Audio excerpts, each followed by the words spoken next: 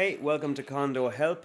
I'm going to show you how to wire a backlight on a remote control switch for behind your TV or a closet or whatever else. I'm using a TV in this case. You can see the menu of items. We got bulbs, we got bulb holders, bulb socket, as you can see there. On that wrapper it says it has a 3-light level, which means it has a switch on the bulb holder itself. You don't need one. It just so happened to be the cheapest one at Walmart at the time. In general though, you would want to have your positive cable or your hot cable on your switch, so that when you switch it off, the circuit is definitely dead. Okay, we also have a small little 3-foot extension cable, which I also got at Walmart. What I'm going to do is I'm going to take the sealed end of the sealed socket end, and I'm going to cut the socket off.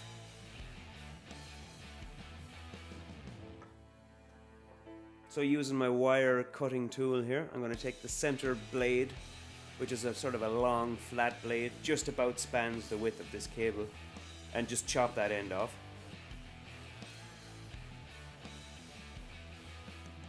Depending on the extension that you buy, you may see colored cables inside. This one doesn't, because it's a sealed unit, there's no need. But for your hot or your positive cable, you're looking generally for a red or a brown color. And for your neutral, you'll be looking for usually a black or a blue. The one I'm cutting now, that center cable there, is a ground, which is usually green or grey, depending on what country you're in. As you can see now, I'm using the pre-cut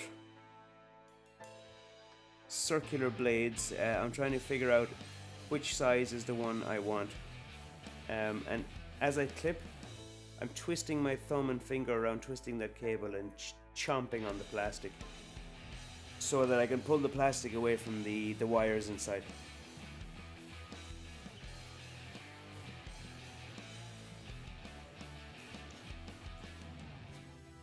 One more pull should do it, I think.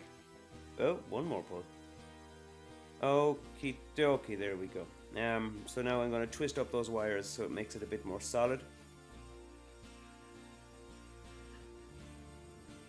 Okay, so that's both wires clipped. Now I'm going to put on the bottom piece of my bulb holder. Very important to put this on. Many's a time I've wired something and forgot to put on the bottom piece so that you could, close the unit, and I'd end up having to undo all of my work and start again. So remember this step. You'll thank me when you do, or you'll hate me when you don't. Tight fit, but it does work. Okay, so I'm going to wire up the wires to the terminals. Again, as I said earlier, not really important which is positive or negative here, but because I have a switch, I'm going to attach the positive to the switch terminal. So tuck it in nice and tight. I'm going to get my wire cutters here to actually pull this into place properly. I need that right below the screw. I don't want any stray stuff. Twist it around, tighten it up there, and close up the screws. So the next thing will be to cut away this ground cable, because it's not needed in this circuit. We won't be touching it. Nothing's made of metal. It's on a remote control, and these plugs also have surge protection, and they'll shut down if something goes wrong.